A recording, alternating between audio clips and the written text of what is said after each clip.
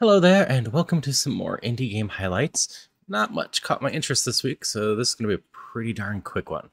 Nightmare Kart used to be known as Bloodborne Kart until someone was like, no. Be a little more legally distinct. But they didn't shut it down, so instead you get this, which by all accounts is a great little kart racer.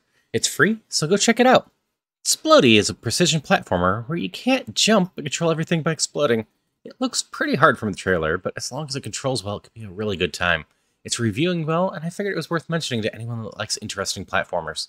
Dragon is Dead is the new game from the people who made Blade Assault, which was a nice little action roguelike.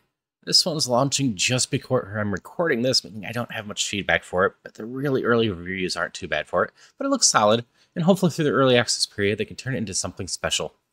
That's all I've got this week. There just happen to be 10 game shows this weekend and early into next week, and some of them are focused on indies, so I'll likely have some more interesting stuff to talk about next week.